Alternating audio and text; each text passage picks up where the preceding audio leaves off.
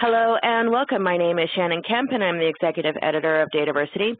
We would like to thank you for joining this month's installment of the monthly DAMA International Webinar Series. This webinar series is designed to give our Enterprise Data World Conference attendees education year-round. This month, Alan Duncan will be discussing influencing with data. Facts don't matter much. Just a couple of points to get us started. Due to the large number of people that attend these sessions, you will be muted during the webinar. For questions, we will be collecting them via the Q&A in the bottom right-hand corner of your screen. Or if you like to tweet, we encourage you to share highlights or questions via Twitter using hashtag DAMA. If you'd like to chat with us or with each other, we certainly encourage you to do so. Just click the chat icon in the top right for that feature. And as always, we will send a follow-up email within 2 business days containing links to the slides, the recording of the session, and additional information requested throughout the webinar. Now let me formally introduce today's speaker, Alan D. Duncan. Alan is a research director for Gartner's Analytics and Business Intelligence Research Team. We're very excited to have him today. An evangelist for information and analytics as enablers of better business outcomes. He has over 23 years of international business experience working with blue chip companies in a range of industry sectors and was formerly director of data governance at the University of New South Wales. Originally from Aberdeen in Scotland, Alan has worked extensively across the UK and Europe, the Middle East, and Australia. A popular and thought-provoking speaker and tutor on the international conference circuit, he has been recognized by informationmanagement.com as one of the top 12 data governance gurus you should follow on Twitter. And with that, I will turn over the presentation to Alan to get us started. Hello and welcome. Hello, thank you. Hi there, folks. I was about to say good evening, but that's because I'm speaking to you from the UK. It's probably afternoon or even morning where you folks are. Hope you're having a good day. I'm delighted to be here for this webinar event to represent some of the point of view that we are collecting in our research at Gartner. Most of you will be, I guess, familiar with Gartner, but for those of you who may be a little less so, Gartner is the world's leading technology market analysis and research firm, providing research advisory services worldwide with over 1,000 research analysts covering every aspect of technology for business. And I am one of a team of about 40 analysts covering the market in respect to all things related to data analytics. The session we have for you today will not talk about technology much. I'm going to be looking much more at some of the human and behavioral aspects of how do we succeed using data and analytics to try and move forward the data-driven culture. And what I hope to show you over the next hour or so is that as we're trying to influence with data and analytics, the facts actually don't matter much, not at least until we've dealt with the human factors. So it would be nice to think that Carl Sagan had it right, that we can all be rational creatures, that thinking with our brain is the right thing to do, and that not using our gut is the advisable approach because it's not really what it was designed for. But unfortunately, I'm not sure Carl was right. I'm not sure that we are actually rational creatures, and I think perhaps that Albert Einstein was closer in terms of thinking that two things are infinite, the universe and human stupidity, and then not being so sure about the universe. You know, when we look at behavior of people every day, our colleagues, our friends, politicians, folks in social media, and not forgetting ourselves, we actually do things that ain't so smart. You know, it takes a lot of energy to get to doing things in a rational way, and sometimes we struggle. However, if we understand that and recognize the nature of folks in terms of the fact that they're actually emotional creatures before they are rational creatures, then we can start to think about how are we going to approach situations so that we can actually start to present the data and the evidence and the analytics in a slightly different way that gives us the opportunity to engage with people and then perhaps convince them. The first part of that is to prepare and make sure that we construct our argument in a way that connects emotionally with the stakeholders. Because unless we actually engage with them at an emotional level, they're not even going to be interested in the data, in the facts. So what can we do to make that emotional connection? Well, I guess we got to help folks fall in love with us. We got to think about what are we hoping to achieve? What do those people that we're engaging with hope to achieve? And then try to find ways of connecting with those aspirations in such a way that they want to participate and that they feel good about what we're trying to bring to their attention. So we've got to consider what their values are. If these are really, really conservative folks, then presenting them with radical new ideas about engaging with different customer segments or bringing new products to market or offering new services isn't going to hit buttons for them. You know, conservative folks like things to stay as they are. If we're coming with radical options, that's going to scare them. Likewise, if we've got folks that are really enthusiastic, entrepreneurial, you know, engaged, then coming with a risk-based story, one that concentrates on compliance, regulatory impacts, and so on, risk mitigation isn't going to connect either. So we've got to think strongly about where are our audience coming from in terms of the things that they hold to be valuable, both at a business level and at a personal level. We've got to think about their belief systems. How do they approach things? How have they formed a view of where they fit within the world? If you've got a marketing director that really, really thinks that they're the most important person in the company because they're the one that's influencing the way that the customers interact with us, going to that marketing director and showing them information that shows that their approach has been flawed is going to challenge their sense of self, is going to challenge their beliefs about themselves, and that's not going to end well.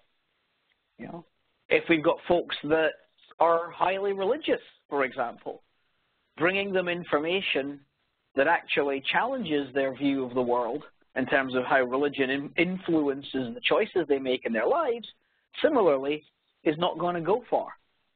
So we've got to take those beliefs into account as well when we're starting to frame up the way that we want to engage.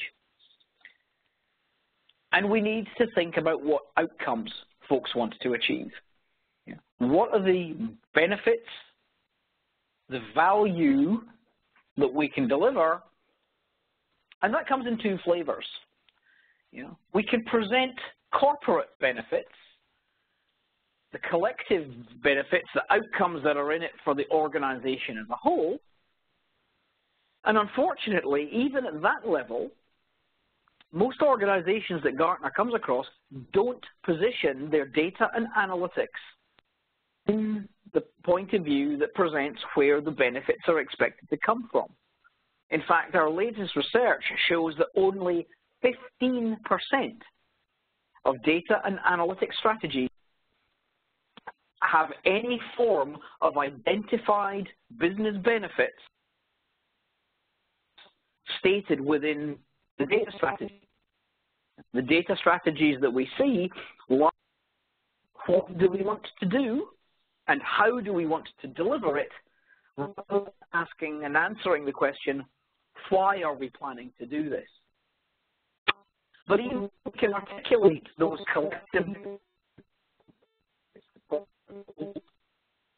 way, actually go and do things.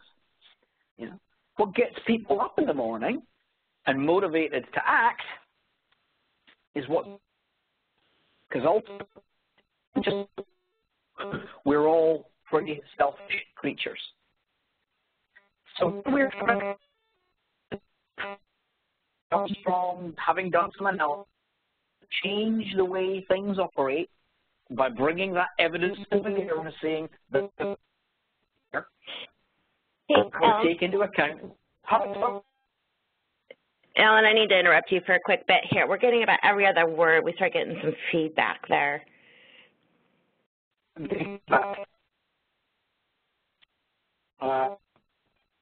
Changing my headset. That's okay.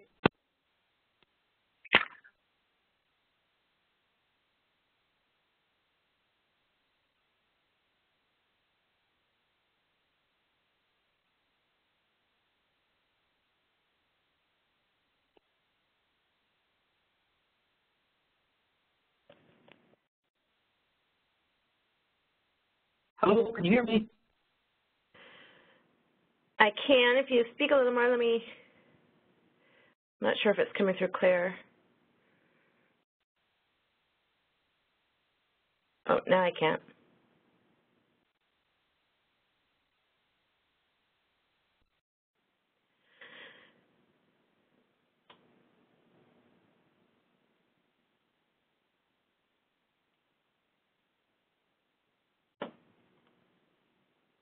Oh, looks like we've lost him for just a moment. The challenges of overseas. Alan is speaking from the UK today.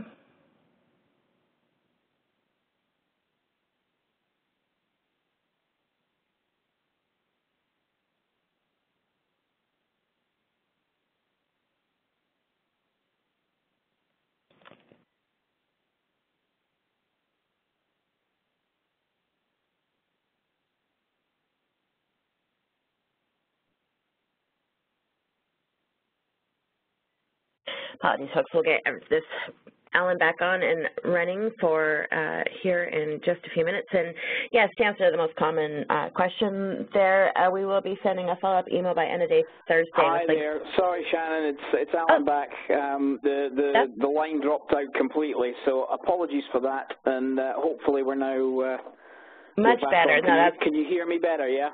Yeah, very clear. There we go. Perfect. Okay, thanks, Alan. That's okay. So apologies for that, everybody.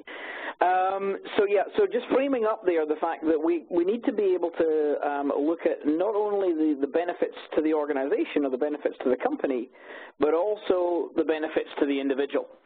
Because it's the benefits to me as an individual that actually influence whether I will choose to act on the analysis, act on the data or not. So some examples here that help put that in a little bit more detail, perhaps. So if the benefit to the company is being able to increase revenue from sales penetration of new products, then what motivates the sales guys to actually do something is the prospect of being able to participate in the end-of-year sales incentive or winner's circle. You know, project managers motivated not by just achieving on time and on budget, but that becomes a personal benefit in terms of getting promoted to a more senior job grade, and so on. We can frame any organizational outcome in terms of the individual outcome that potentially acts as a motivator to the individual that we're dealing with. Now, that means, of course, that we have to think very carefully about who our audience is. And maybe Alan, I'm you again. We're running into all kinds of issues. I just lost you in your screen. The screen's gone. Let me try resharing again. You're no longer, yeah. Has that worked? No, I'm afraid. Apologize, everyone. This is I can do here, share my screen, monitor 2. No, it's, I'm going to. I'm afraid you may need to log back into WebEx. You want me to log out and log back in again? Yeah, I'm sorry. I'm sorry, folks. I'm on today. Okay, I'm sorry, everybody. I'll do that. I'll drop off and I'll come straight back in, Shannon. And apologies to everybody for the technical glitch. No worries. Thanks.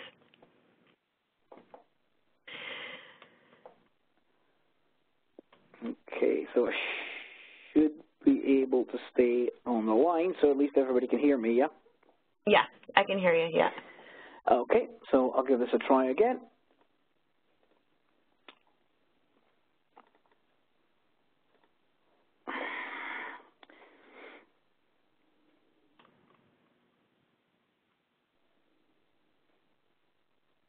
Well, you know, that's just sometimes how it goes. Works perfectly in rehearsal, but... What can you do? Yeah, you know, technology's great when it works. Okay, so if I... There, you have privileges again. Go with that. There we go.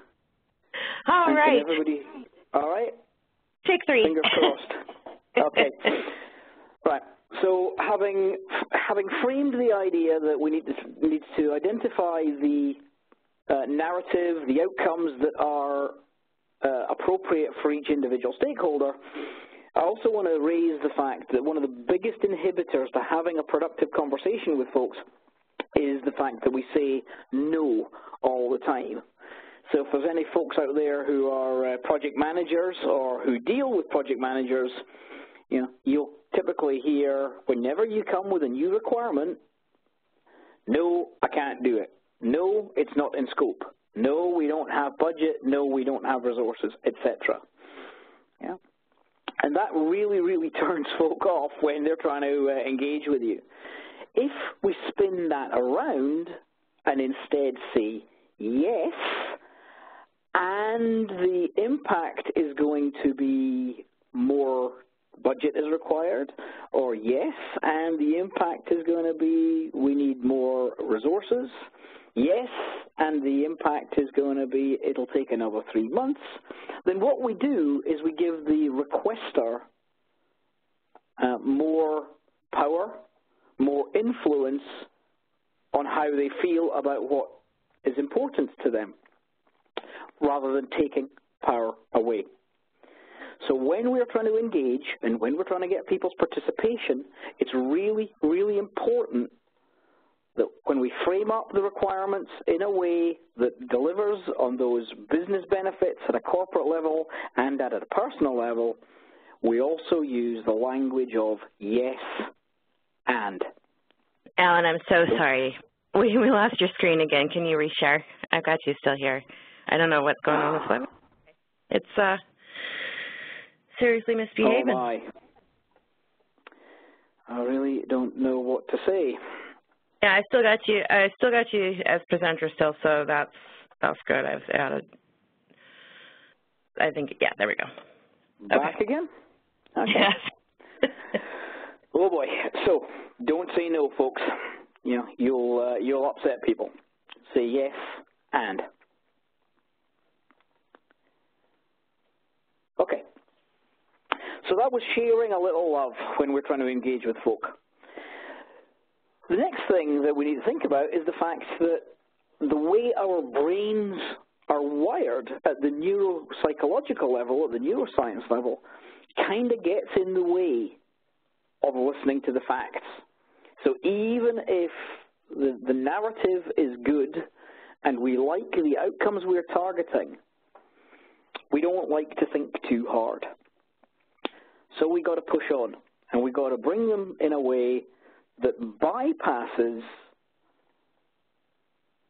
the amygdala, which is the fear, fight, and flight response, which triggers about 1,000 times faster than any other part of the brain.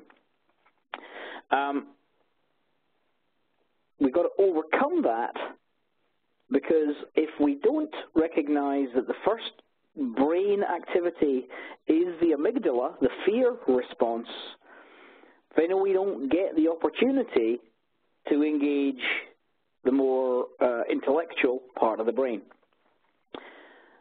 To cut that all short, we've got to make folks feel safe. So we position things in a way that are non-threatening. Yeah. We don't come with just the blunt facts.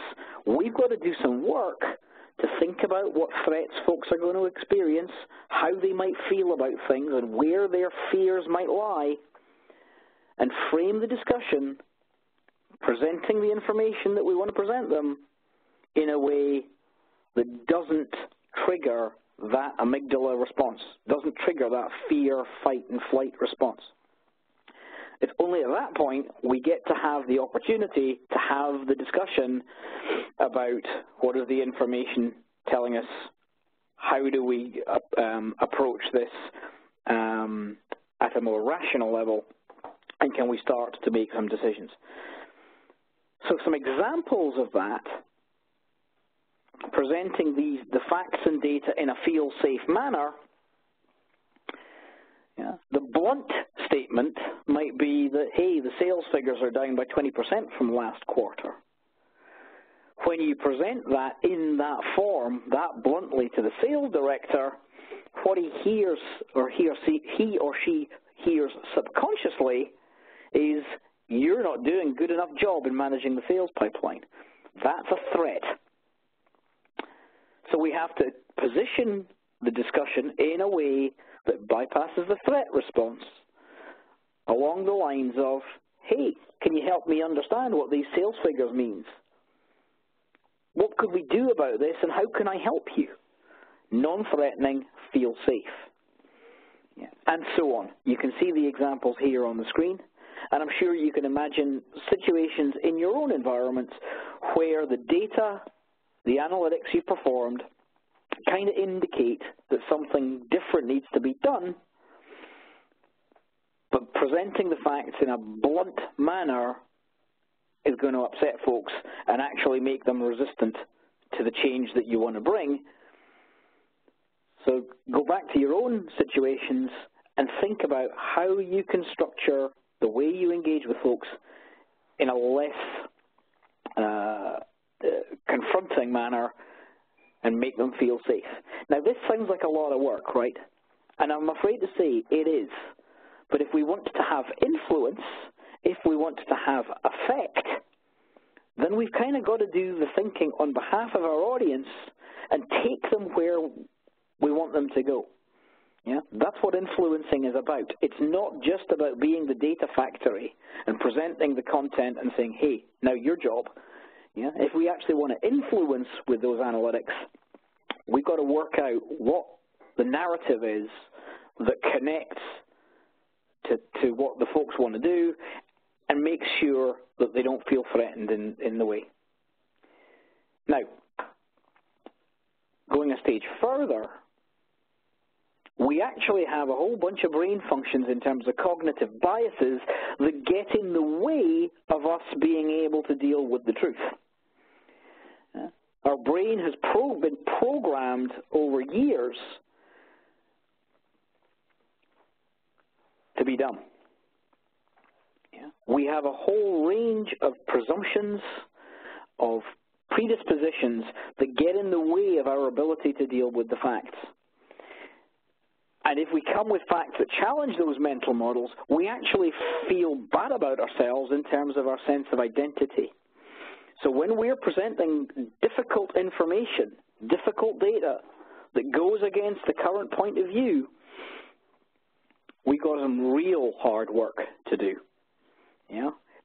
And folks will resist what you're telling them, even if the benefits of what the change we want to make are in their own best interests. So, some examples of that. The Chevy Cobalt incident, where Chevrolet ignored for almost 10 years the fact that they had faulty ignition switches in their Cobalt motor cars. For 10 years they ignored that data.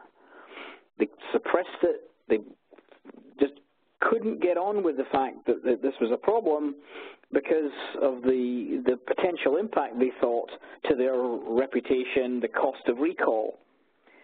Unfortunately, in leaving it for 10 years, 124 folks died as a result of these faulty Chevrolet cars, class action lawsuit for hundreds of millions of dollars, together with having to go and recall 30 million cars. If they had confronted the facts early enough and recognized that there was a problem here that they needed to deal with early, they would have avoided a huge situation. We've got folks down in North Carolina where the climate forecasts are predicting that there's going to be significant coastal erosion. Now that clearly is a benefit to folks in terms of warning them what's coming so that they can start to take action. But the community in North Carolina has actually tried to get the climate forecast suppressed because it's having an impact on house prices. We've got the situation coming almost US-wide now where there is a resurgence in preventable diseases because of the misinformation around vaccinations. And the mistaken belief that there is a connection between vaccine and autism. Indeed, the only report that drew that conclusion by British doctor Andrew Wakefield has been completely discredited, and he has been shown in court to be a liar and a charlatan and a fraud, yet the misinformation persists around vaccinations because it's an easier thing to look for in terms of the causes of autism. It's a seductive lie. And so on. Misinformation on AIDS programs in South Africa, and indeed in almost any situation. 9 out of 10 executives will ignore the data if it contradicts their current existing point of view. So what all this means is if we're trying to influence with analytics and influence with data, we've got a huge amount of work to do to overcome all of those biases that get in the way.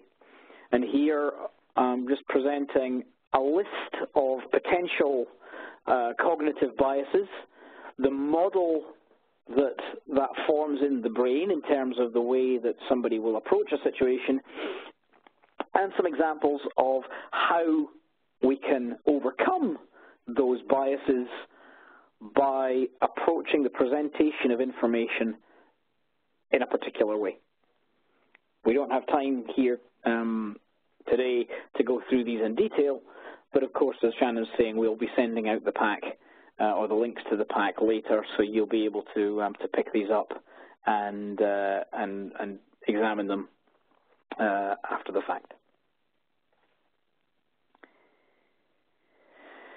The final thing I want to talk about today is the fact that really we as data professionals and as analytics professionals needs to be taking the lead in bringing more critical thinking, in bringing more skeptical scrutiny to the way that our organizations operate.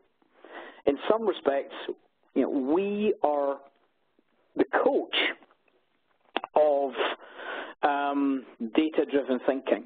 We've got to go beyond just presenting the data and saying, there it is, it's your choice now. We've actually got to really bring an attitude that is introducing and coaching and enabling and facilitating more critical thinking into our organizations. We've got to watch out for a few traps. So I started out today by talking about appealing to folks' emotions and actually thinking about their emotional response as a means of getting their attention and a means of getting their engagement. However, if we're trying to bring particular information to the organization, we've got to be careful that our audience isn't refuting our ideas using an emotional engagement approach as their counter-argument. So let's be careful that folks aren't using that emotional response to counter the way that they're receiving what we're presenting to them. There's the burden of proof challenge, that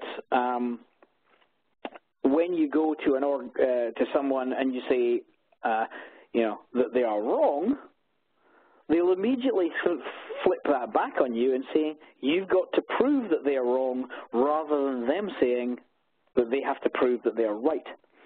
So this is where, for example, the folks who struggle with evolution would use the burden of proof fallacy to say, hey, I'm sure in my non-belief of evolution, it's up to you to prove that evolution exists, rather than presenting evidence and information that proves it doesn't. So let's watch out for the burden of proof fallacy. And the last bastion of someone who is losing an argument, the ad hominem attack. So there are no facts, there are no details, there's no other way of engaging to counteract your argument, so they start to attack you as an individual, they start to attack your credibility as a person, not actually anything to do with the topic at hand. And we see this one an awful lot in politics, where it's the character of the opponent that is attacked rather than what the opponent is actually saying. So let's be aware of the fact that folks will use these kind of fallacious arguments in trying to refute what we are presenting, and we got to watch out for those and then be in a position to counter them if they appear. And again, a range of other fallacies here, what impact they can have in terms of misdirecting the discussion, and some examples of how we can manage the discussion in a way that presents the data to overcome those logical fallacies. Like I said earlier, we're really championing the need for critical thinking within our organizations. We're bringing together the skills and the facilitation to have a different sort of conversation based around thinking clearly, trying to bring some rationality on the situation, like bringing the facts, but also being reflective, and looking at the situation and looking to see where new information is coming to light that maybe needs to change the way we think. So critical thinking is about bypassing or overcoming entrenched views, looking for connections between ideas, being able to understand and construct good arguments that are fact-based, but that also engage with the stakeholder points of view, identifying where there are challenges to not just the reasoning of our audience, but our own reasoning, and what can we do to overcome that. Take a systematic approach to problem solving. Understand the materiality and importance of ideas. This is a really, really big one. I see a lot of organizations, for example, arguing about the fact that the sales director's situation says we've sold $100,000 worth of products this month, and the finance director saying, oh no, you've only sold $98,000 worth of products this month, and then we get into an argument about trying to reconcile why there's a $2,000 difference between the sales director's point of view and the finance director's point of view. That $2,000 discrepancy may not be material, though, if you then compare the fact that 6 months ago we were selling $150,000 worth of products. So that, it's up to us as the critical thinkers to call out things like, is there actually a material difference here in terms of the decision we're trying to take? And what's actually important in terms of the things that we need to act upon. And we can be the arbiter and the broker and the facilitator of bringing some of that some of that relevance to bear, so that we're not just focusing on the details, but we're actually focusing on the right parts of the details. And I guess finally, critical thinking means that we've got to be absolutely ready to challenge ourselves.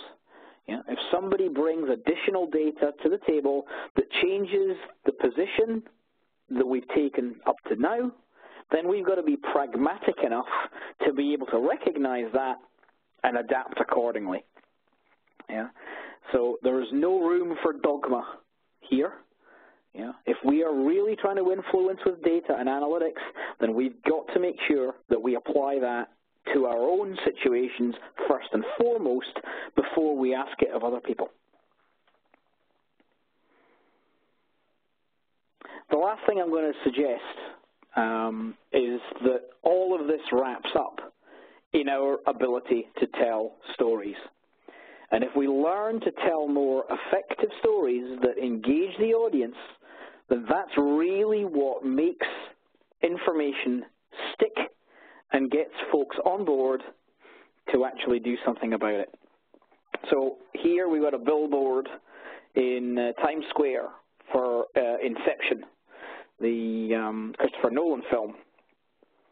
That film cost $100 million to make and was all about the idea of implanting ideas in the people's subconscious, using a machine to do so that we can tap into people's dreams at various levels of subconscious and then being able to plant ideas that we can then take advantage of later.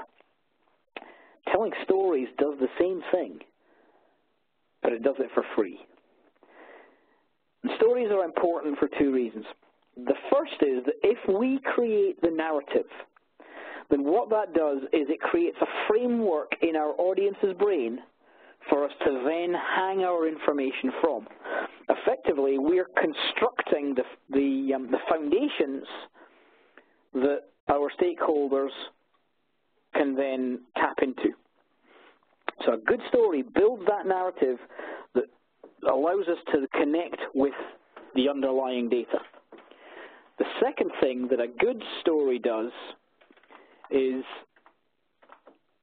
that it engages emotionally, again, with our audience and makes them feel the things we want them to feel, whether that's joy or fear or hope. But a story connects emotionally, and it's the connecting emotionally that then embeds the information that we're trying to convey into our mental model.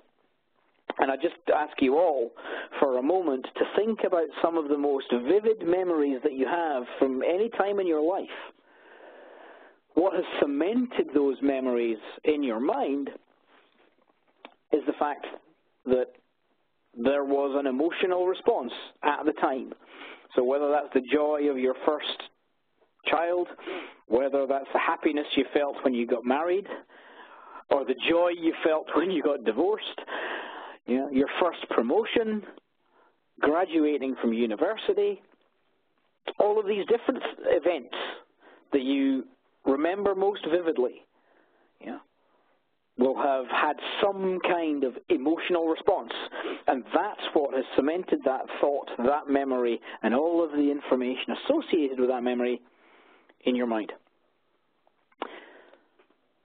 So just to cement the idea of storytelling and the power of storytelling to embed ideas in our brain,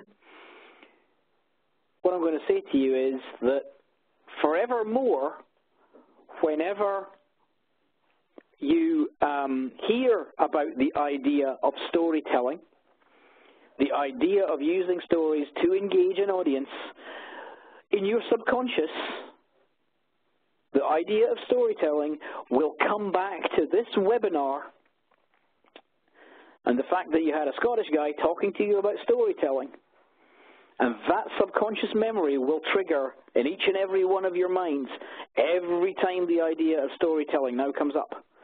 I am now going to be stuck and embedded in your subconscious memories for the rest of your lives. So I hope you enjoy that little gift. All of this comes together in terms of leading transformation, leading change, leading the way that we get success from our data and analytics initiatives.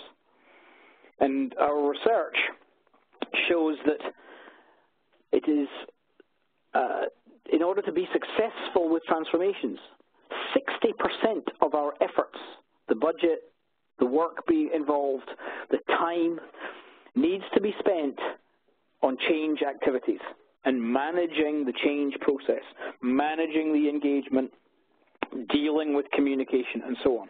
60%.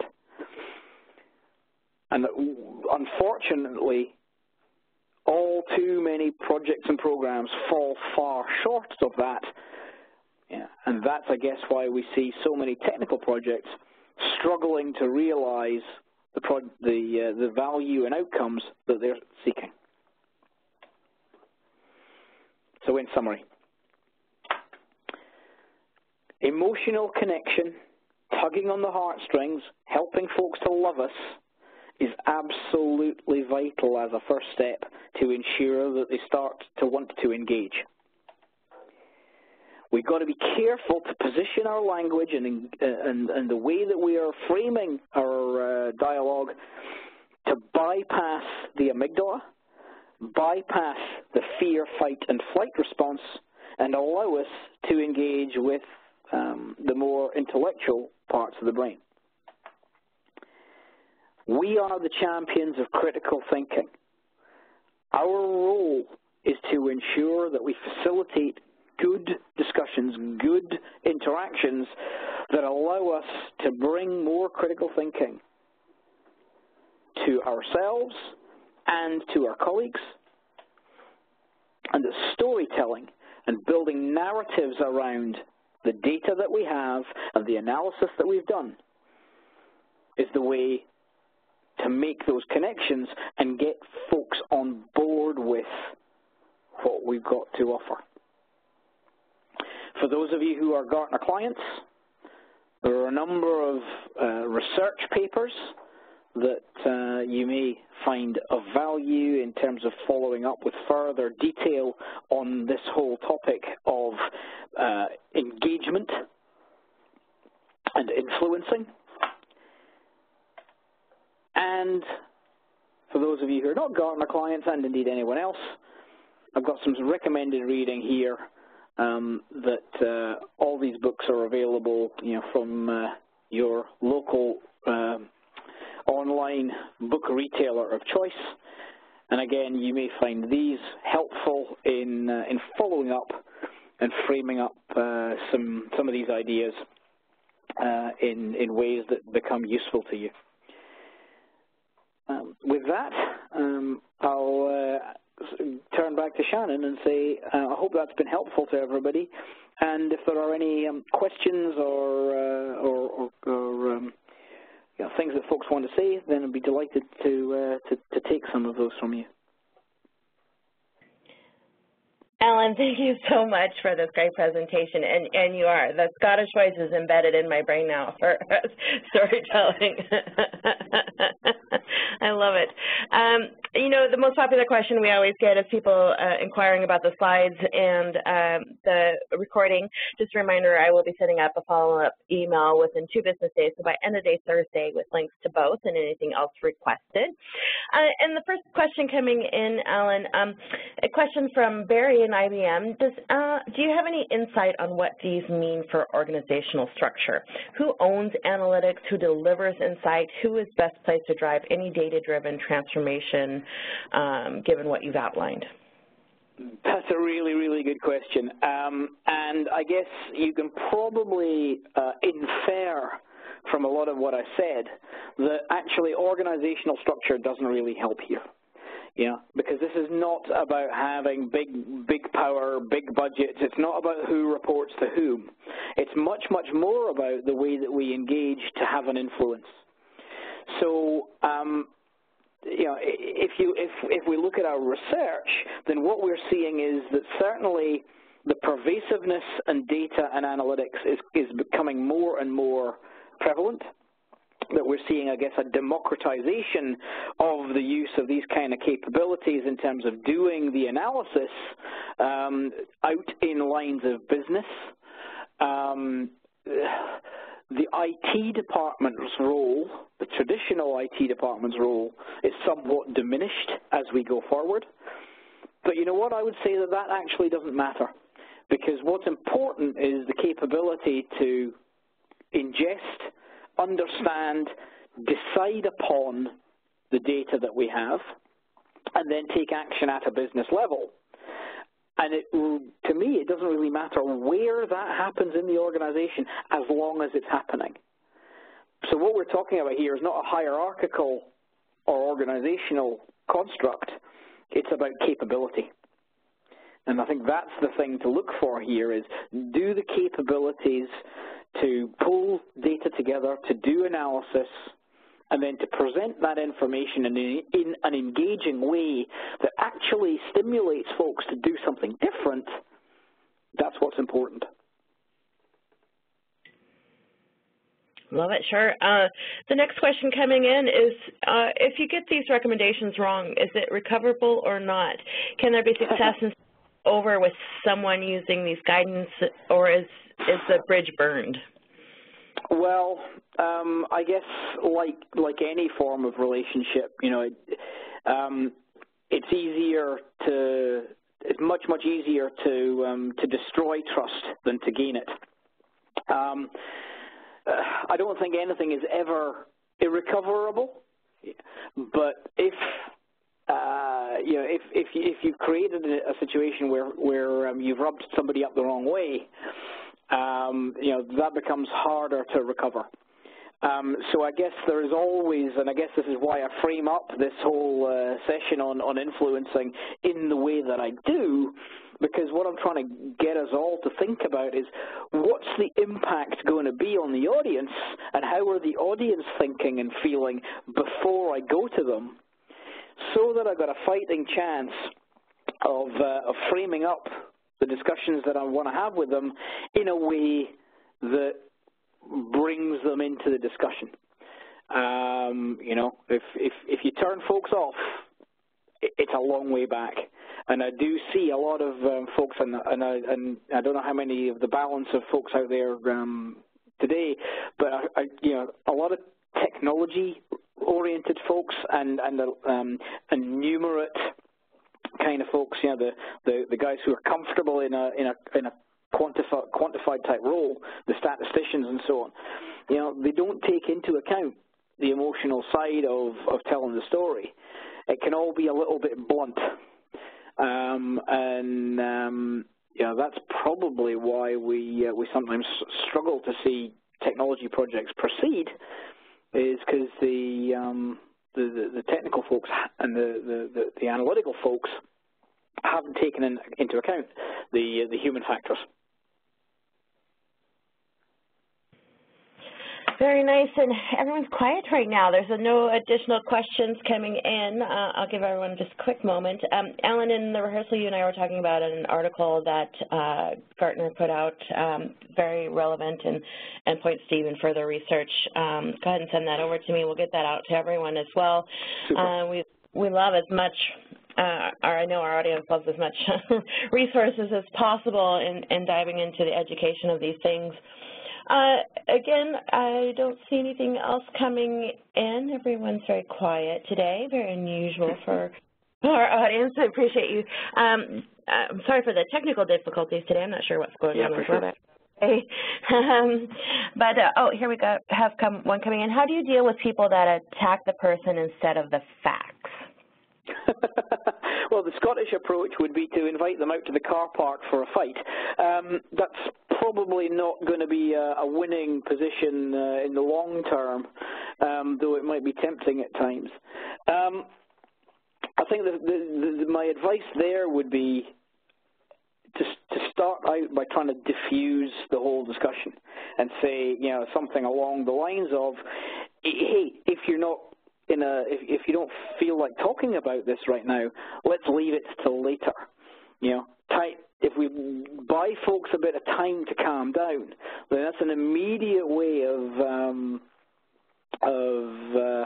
you know, at least allowing us to regroup. I think we then want to look and say, well, you know, I understand how you feel about me, or I understand how you feel about the situation.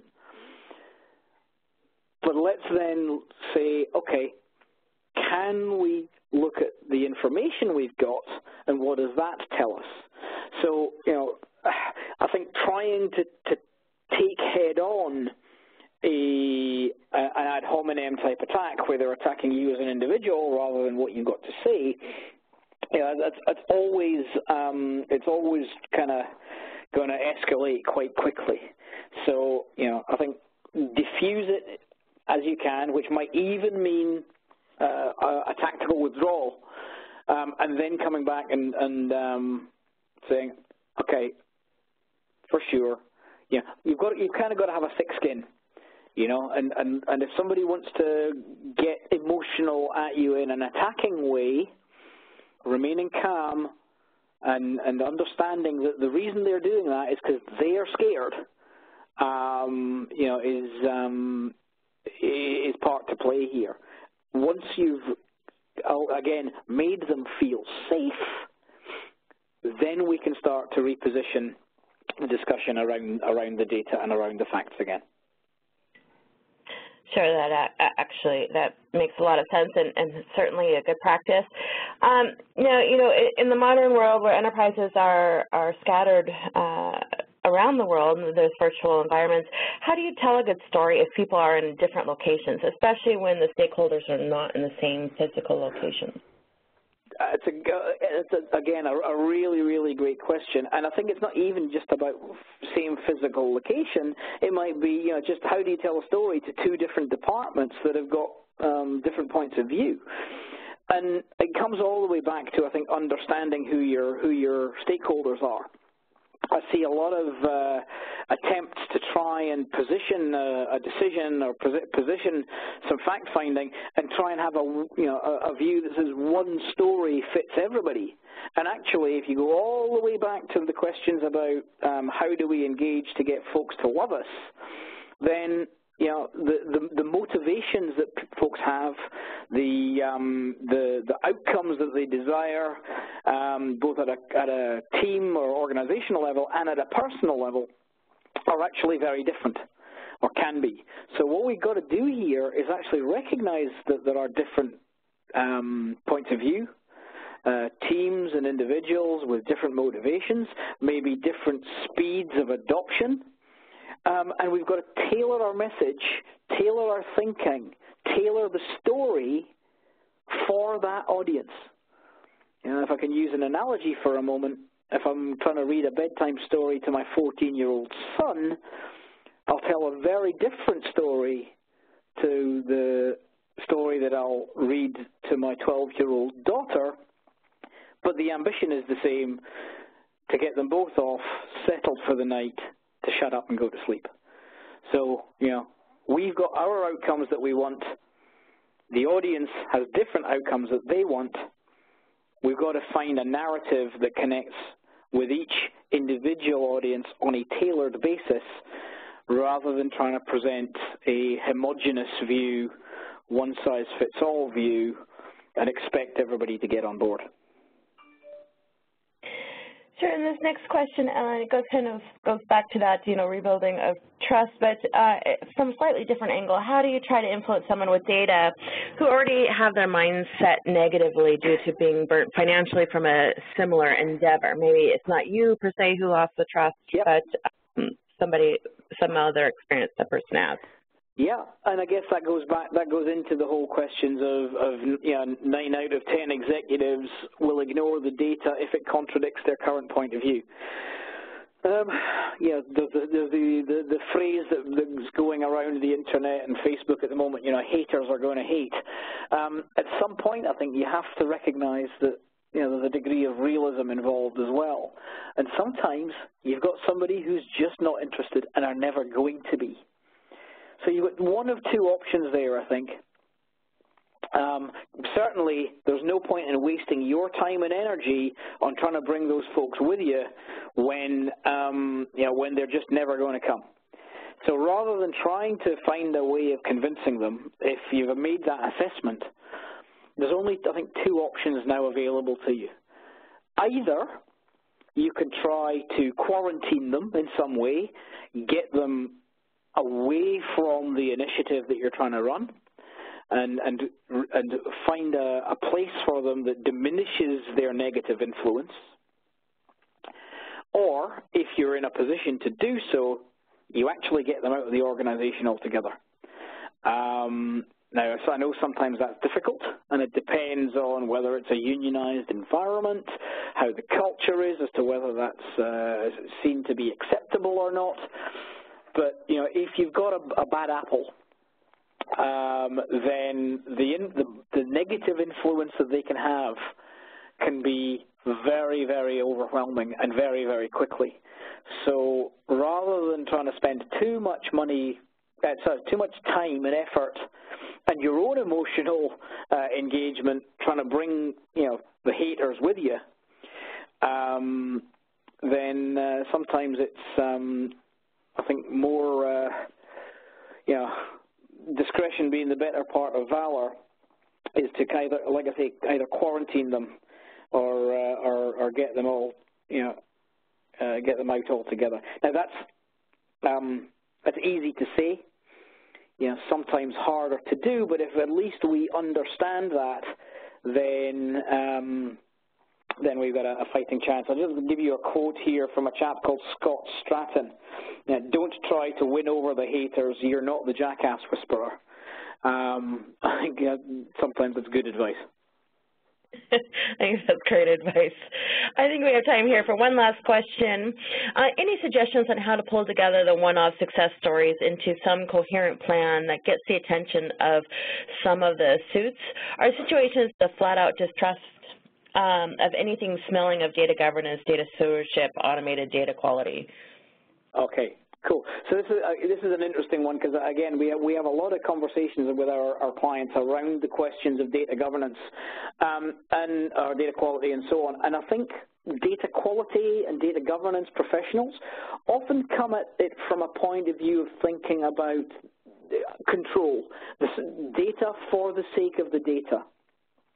What have we got? How do we deliver it? And that's not really the mindset that the suits have. They're not interested in how we do stuff. They're not interested in the disciplines. What they want to see are business outcomes. So in terms of collecting the stories are not going to be about how do we do data governance, how do we organize, what policies do we need. Those are all enabling factors for sure. But the stories to get folks on board are going to be about, here's an extra 20% of margin that we made through identifying more clearly who our key customers are. Here's 10% of savings that we made in the supply chain by knowing more about which products and services were actually costing us money, and so on. Now, you can collect those success stories at a business value level in one of two ways. There will be success stories from inside the organization, that we identified where there were data quality issues that were preventing us delivering to customers in a timely manner. We addressed those, and the upshot was 5% better customer retention, and so on. And sometimes you can use external case studies, the war stories of what other organizations have done, either in your industry, if those exist, or things that have enough connection from a parallel industry to also be relevant. And I think it's a combination of the stories, the narratives, the benefit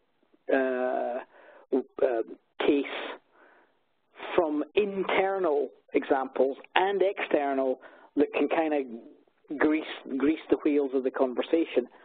And in terms of creating internal studies, internal examples, don't wait to be asked. Yeah? Get a hold of your data. Kickstart something, a bit of skunk works if necessary. And I know the folks out there who are kind of coming from a governance point of view will almost say, Alan, that's a heresy. You know, you can't be serious to encourage us to be doing skunk works. Where's the control? Well, you know what? Sometimes we need to sacrifice control for the sake of engagement and the sake of time to value and the sake of benefit. Control, discipline can come after the fact once we've got some momentum. So engage with the stakeholders, engage with enthusiasts, and start engaging with getting some value out of your data.